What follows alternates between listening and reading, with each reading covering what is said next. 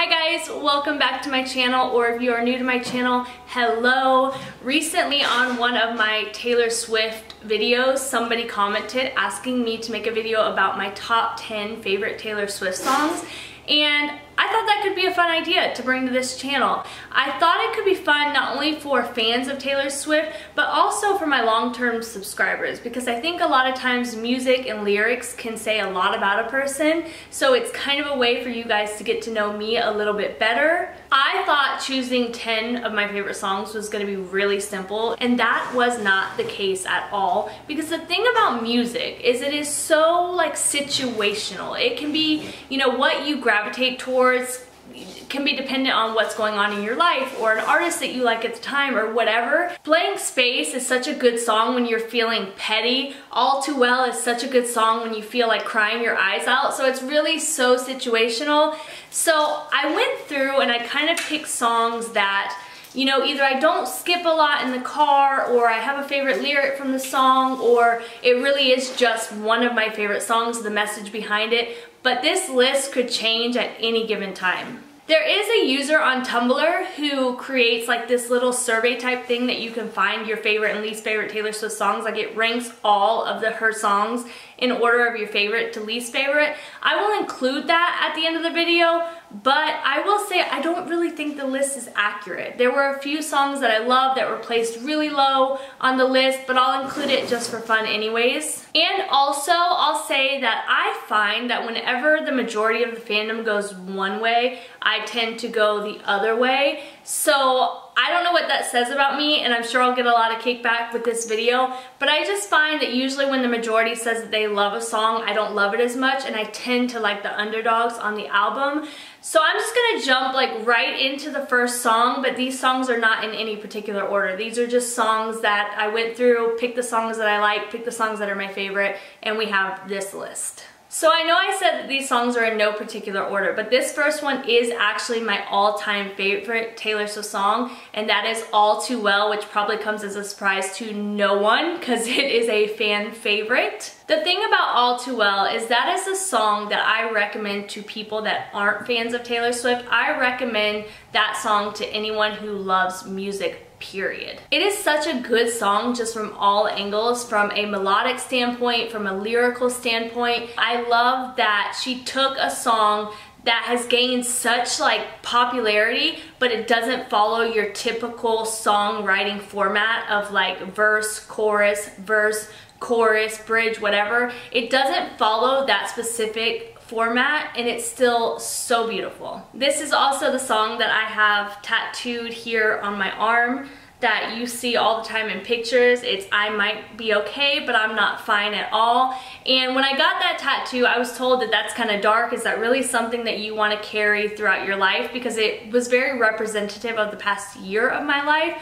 But the fact of the matter is that lyric is so applicable to all of us at any time. We go through our day, hey, how are you, how are you? And sometimes we just tell people I'm fine because it's easier than spilling your whole life story to them, when really you just want to say, you know, I'm really hurting, I'm not doing well. It was really hard to pick a favorite lyric in this song because the whole song is worthy of being picked. But the line, you call me up again just to break me like a promise, so casually cruel in the name of being honest, it just like, it cuts so deep. And I think that might be my favorite lyric in the song, next to the I might be okay but I'm not fine at all. I really thought I was gonna sit here and like wham bam get this video out. It was gonna be super lighthearted and easy, and my animals, the cats, are jumping up and down around me, jumping on my, like, oh my god, I can't ever just film a simple video. But moving on to song number 2. When people ask me what my favorite Taylor Swift song is, and I don't want to just give the typical answer of All Too Well, I always turn to Clean. That song is just so beautiful to me, in that it talks about, you know, you spend so much time in this deep, dark pain, and then one day you just wake up and you realize, like, I'm clean. Like, you went through all the emotions and you felt them, and you felt them so deeply, but there becomes a point in any situation in your life where you feel like I'm clean of it. The whole first verse itself is gold, but my favorite lyric I think in the song is "You're still all over me like a wine-stained dress I can't wear anymore," and then "Hung my head as I lost the war and the sky turned black like the perfect storm." Beautiful. Next we have Lover, which of course is from the newest album Lover, and to me it is one of the most classic Taylor Swift songs already. It is a song that is going to stand the test of time. It's beautifully written, the big band sound is gorgeous, it's, you know, the perfect song for every wedding and it's written to be so timeless and so classic, and her voice in it, just the whole song does it for me. My favorite lyric from that song is "Have I known you 20 seconds or 20 years? Being married for over 10 years, that is what it feels like with my husband. Sometimes it feels like this man is such a mystery. I'm still learning so many things about him. Sometimes I look at my husband and I see things on his face that I never noticed before. It's like it's a new experience every day, even though we've been together so long. And the or 20 years is like, I feel like I know everything about you. Like we are one. Like it's just such a simple line that so accurately depicts a long-term loving relationship. And then the next lyric, "My heart's been borrowed, yours has been blue, all's well that ends well to end up with you." I think that's just a beautiful way of taking a very cliche quote of "all's well that ends well" and turning it into a romantic song with the "to end up with you." And then lastly, "And you'll save all your dirtiest jokes for me." That one is more just the way that she delivers that line. Her voice is stunning.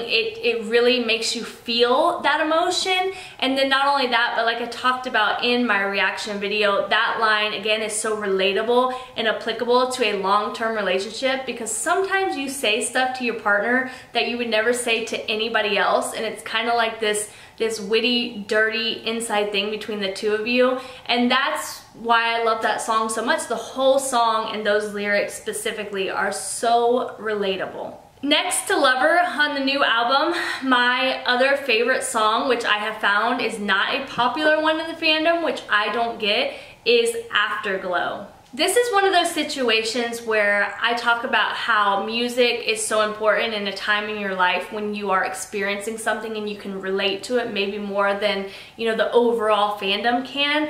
And that was Afterglow for me. The past year of my life it's been a lot of reflecting and a lot of therapy, and that whole song is about taking your own stuff, your own shit, your own insecurities, and putting those on to the person that you are in the relationship with, and then later realizing like, oh shit, like I just took out my stuff on them. They didn't deserve it. It's not about them, it's about me. And that has been the past year of my life, is working through my own stuff and reflecting, and my therapist teaching me these exercises to work on me and not take it out on my husband. And so the whole song to me it has spoke to me, I think, more than any other song on the new album. I wrote down that for my favorite lyric, the whole song is phenomenal, but more specifically, "Fighting with true love is boxing with no gloves."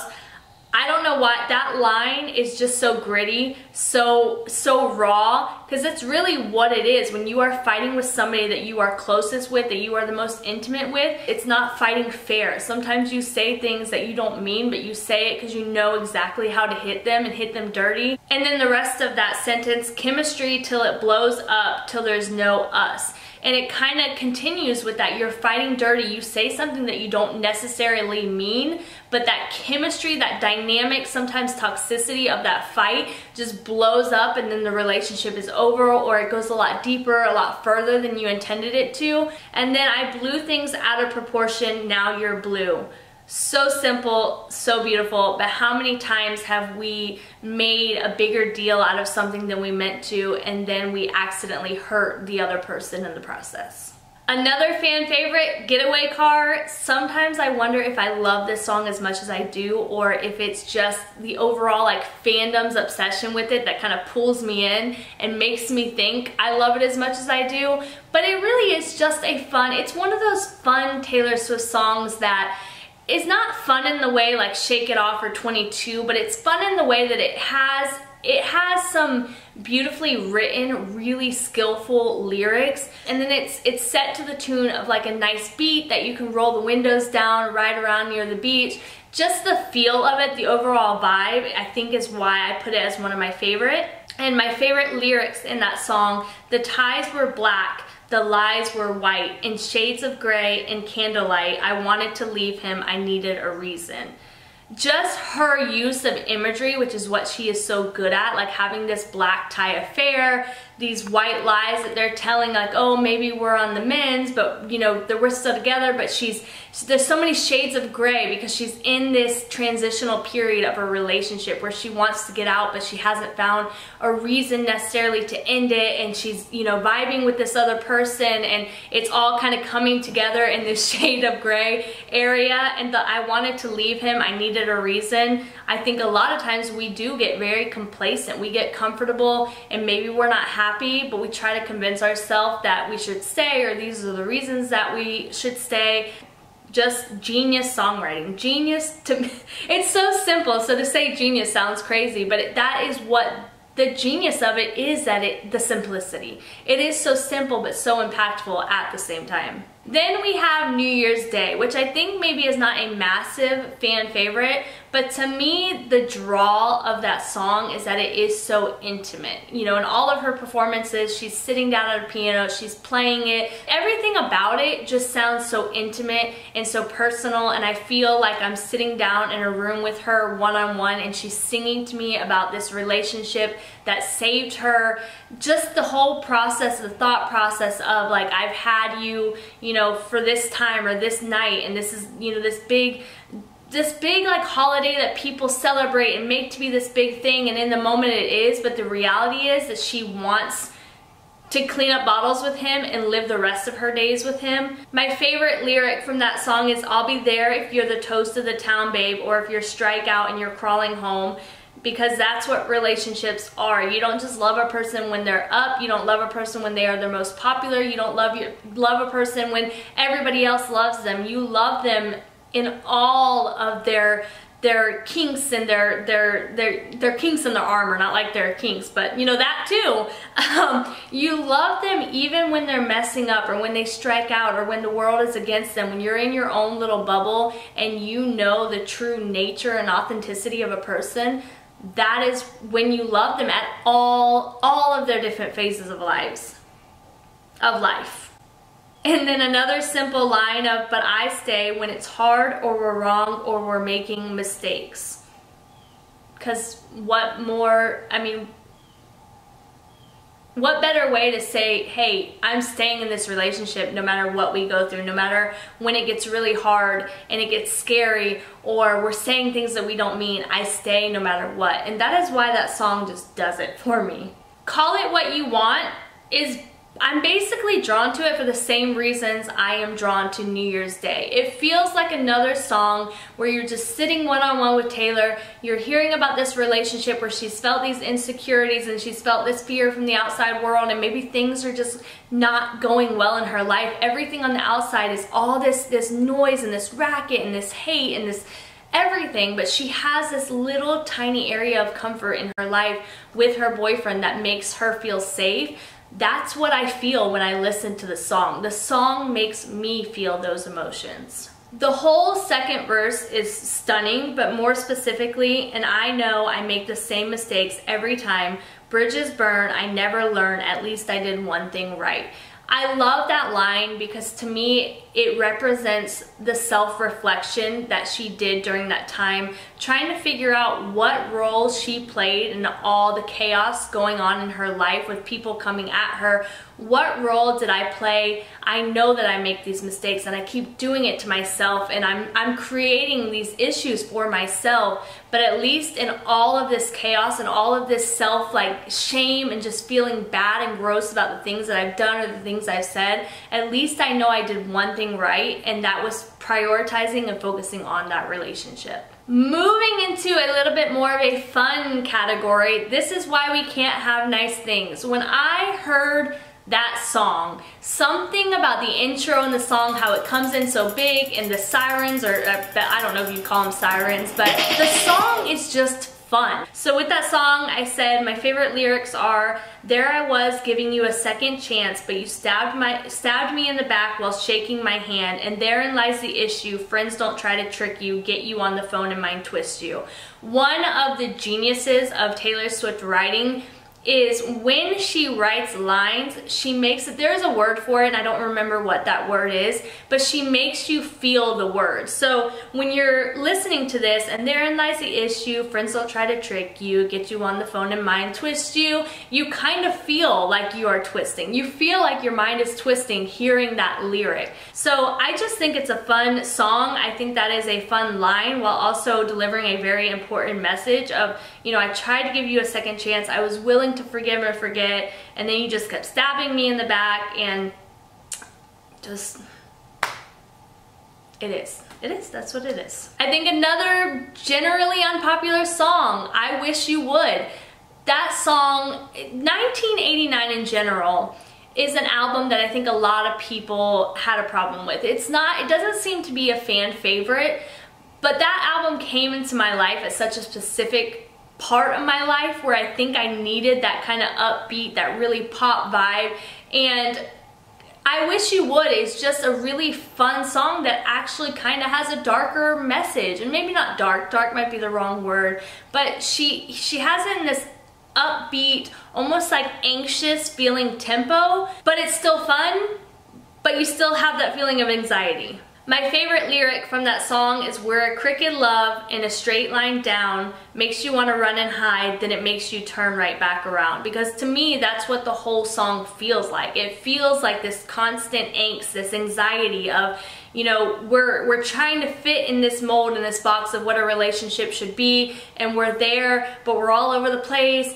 and it scares you, and it's fun, and it's exciting, it makes you want to run away, but it makes you want to come back to me, and we just have this draw to each other. The song and the lyrics perfectly express to me the feeling that she is trying to portray in that song. "I Know Places." This song, I don't know what it does to me, and I can't really put my finger on why it is one of my favorite songs. Something about the way that it's produced, the message behind the song, it just comes together to make a beautiful, a very fun, a very angsty, another angsty song. Can you tell that I always love the anxious, angsty, slow, like, maybe I need to find some happier Taylor Swift songs, but I just love how she writes about pain. She turns it into such a beautiful poem almost. And my favorite line from that song is, "Loose lips sink ships all the damn time, but not this time." Just the play not only on history with the, you know, the loose lips sink ships, but also because you hear people say, like, we like to ship people in Hollywood. So she's kind of playing into history, and then this term that's always used in media. Then, "Love's a fragile little flame, it can burn out." Using a flame as a representative of love is such a good way to describe love. You know, you look at people that once, you know, on their wedding day, they were so in love and so happy, and then on the day of their divorce being finalized, they are celebrating it because it was such a nasty divorce and things were said, and it's so fickle, love. Like, it's here just kind of like waiting in the wind, and you're trying to keep it alive, and one small gust of wind, or one big gust of wind, like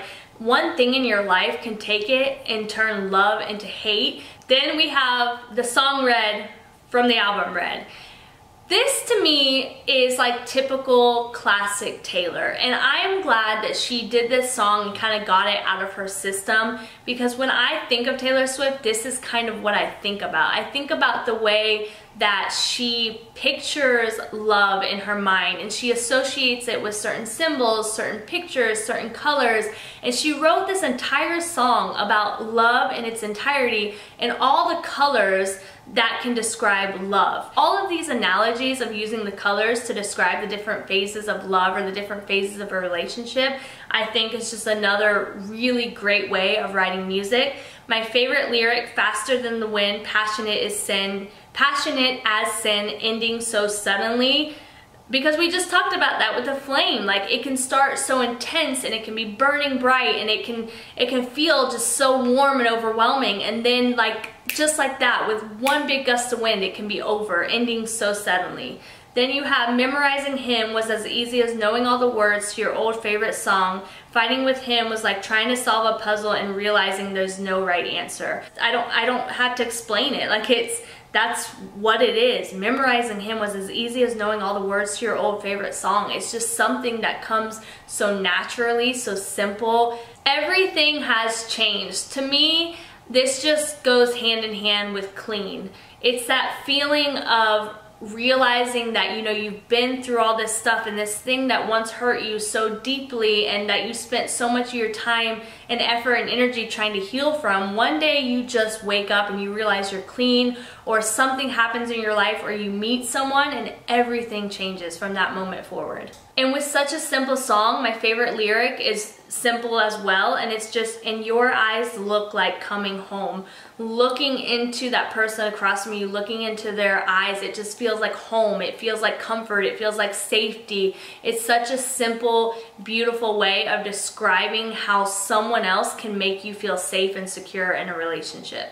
The next song is Begin Again, and I think we're starting to see a pattern here in the songs that tend to be my favorite. Begin Again is the same thing as Everything Has Changed. You watch yourself move through those periods of hurt and pain and move into the daylight. I was gonna say into the lightness, but I had to say daylight because of, you know, Lover. I've been spending the last 8 months thinking all love ever does is break and burn and end, but on a Wednesday in a cafe, I watched it begin again. We become jaded by these things in our life. I know that when I have gone through hurt with people, not necessarily in a relationship, but people have hurt me, I've started to have this attitude towards people that all people are bad and people are out for, you know, themselves, and I would start to feel really negatively towards people until something happens, or I wake up, I move through that period of hurt, and I realize, like, no. At this point, my camera had died. I forgot to turn the mic back on. The video kind of like from here, but hopefully it's okay. That's the kind of day I'm having. We are not all bad and we are not all good. Like, we humans are so complex and so intricate and so beautiful, and we just go through things in life and we have to move through them, and eventually it's gonna feel like a new beginning. The last 3 songs are from the newest album, Lover, and I don't know if they are speaking to me because they are new and obviously like they're fresh on my mind, or if these are just gonna be long-term favorites. But the first one out of that group is The Man. And I know a common complaint with The Man that people have is that they feel like it's almost childish. They feel like it's I don't know, I think I've seen that people just feel like it could have gone deeper and it could have been a little more serious and complex to tackle such a serious and complex issue. But to me, that is the strength of the song. The strength of the song is that she is taking something that has so many layers and she's making it really, really simple. It's not something that should be complicated. It's not something that should be shades of gray. It should be very black and white. But the truth is, we live in a society that men are held to a different standard than women. Men date around. They're applauded for it. Everybody thinks it's great. They're celebrated. Women date around and we get labeled a whore or a slut. And it's just the way that she takes these very specific examples and puts them into a song in a way that everybody can understand. To me, that is what makes the song.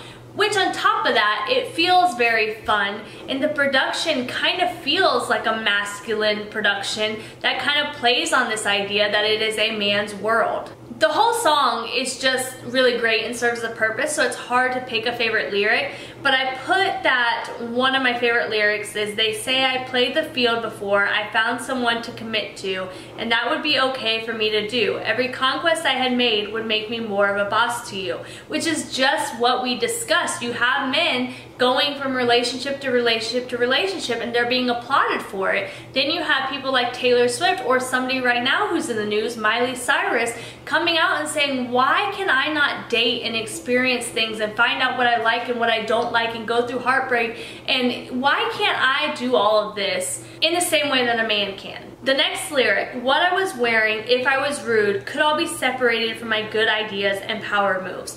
Now, excuse me for using very specific examples, but I just got done watching the documentary. So let's use, for example, R. Kelly and Chris Brown. You have these men in music that have done these atrocious things, these disgusting things, and they are still being applauded because people want to hold on to their art, which is understandable. There is a psychology behind it, but people fear that if they have negative feelings towards this person, that the art that fills up their memories, like their wedding day or, you know, their graduation, these are memories that they have tied to this song, and if they're not celebrating that artist and their music, they feel like they're letting go a piece of their memories. Whereas we have women who have these incredible bodies of work, music, films, whatever. They do one thing and they get depicted as a diva or a bitch or hard to work with. It's just such a double standard that I love that she tackles that in this song.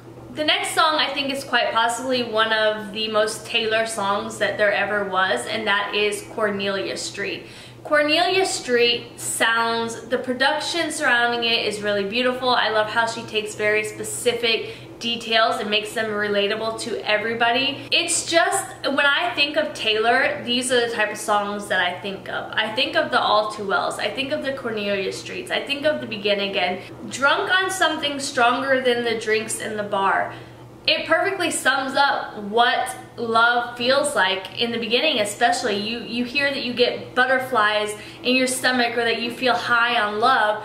You're drunker than you would be with the drinks in the bar. It's a fun, flirty, witty way of describing what love feels like in the beginning, when it's exciting and you're looking for the next high and it's just a constant high. It's just such a good way to describe love. We were a fresh page on the desk, filling in the blanks as we go.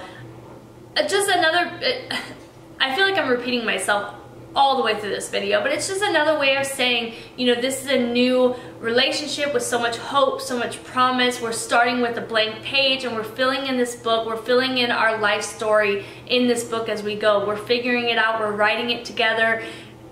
I love the analogy. Sacred new beginnings that became my religion. Again, it's just something how, you know, at this time Taylor was going through, you know, such a hard time in her life, and there was all this chaos in the world around her, and she found her comfort and her safety in this new relationship, and she prioritized that. And at that period of her life, she prioritized that. She made that relationship a priority, and she put it above everything else going on in the outside, above her reputation. She was focused in on that, and at the time that was so sacred to her. It was so comforting, it was so new, and then it became her religion. Now, in an established relationship, it became something that she continues to prioritize, something that she has realized, like, this is the foundation. All of the rest of it is just noise. It is the thing that she praises, the thing that she bows down to. It is her religion. I get mystified by how this city screams your name. And that's just such a relatable lyric for everyone. Again, you know, when you're in this relationship, you start to piece together these memories that are associated with this one person. And the whole city screams his name because all of her memories associated with him are in that city. And lastly, we have another fun song, Death by a Thousand Cuts. With this song, the weird thing is, it's not a favorite song in the way that, like, you cling to All Too Well. It's more that, for me, this song is all about imagery, and this is why I think Taylor Swift is so good at creating that imagery. When she wrote that song, she said she wrote it, she was inspired by the movie Someone Great. Personally, I watched the movie before the new album came out, so to me, when I heard this song, I can actually see the movie playing in my mind. At that time, Taylor was in this relationship that she felt safe in, that she felt secure in, it felt warm, it felt comforting, and she's still able to write about a relationship that fell apart, that the person is reflecting, and the person is hurting, and the person is trying to move on from it and trying to put on all these band-aids to temporarily relieve the pain. And that to me shows her skill. I pretty much wrote down the whole song for my favorite lyric, but the first one is, I get drunk but it's not enough because the morning comes and you're not my baby. It's such a good way of saying that when we go through something painful in our lives, especially heartbreak, a lot of times we try to find quick fixes. We try to distract ourselves as much as we possibly can, but then the next morning we wake up and we're like, oh shit, like I haven't actually made any progress to move on from this relationship. I've just been filling the void with all these like outside influences, all these outside substances, and it doesn't actually help in the long term of getting over someone. And what once was ours is no one's now. I don't have anything to say about that other than I just love how it sounds. It's beautifully written. It's like this blip in time that was such a small, intimate thing between two people, and now it's done, it's over. And then I put down the entire bridge. My heart, my hips, my body, my love. Trying to find a part of me that you didn't touch. Gave up on me like I was a bad drug. Now I'm searching for signs in a haunted club. Our songs, our films, united we stand. Our country, guess it was a lawless land. Quiet my fears with a touch of your hand. Paper cut stings from our paper thin plans. My time, my wine, my spirit, my trust. Trying to find a part of me you didn't take up. Gave you so much, but it wasn't enough. But I'll be alright, it's just 1,000 cuts. That whole bridge, I could spend forever breaking it down line by line and going over it, but it's just like all encompassing, and the feeling of it explains it's the words, the lyrics, the melody together. It's, you know, I could say so much, but I'm speechless at the same time. But even the contrast between all of that, like everything that you've ever touched inside and outside of my body, I think of you, like I can't separate me from you, but then at the end, but I'll be alright, it's just 1,000 cuts. Like that contrast alone makes that a really strong bridge for me. So that's it. I know the video was really long. I had actually went into it intending for it to be like quick, like not breaking down everything that I'm saying, but that's what music does for me. It touches a spot in my heart, it touches a part in my soul, and I mean, that's what it is. I would love to hear what your favorite Taylor Swift songs are, and if you are not a fan of Taylor Swift, I don't know why you would make it this far in the video, but I would like to hear what your favorite songs are, what your favorite artists are, who your favorite artists are, what your favorite lyrics are. Leave it all down below, and I will see you guys in the next video. Bye!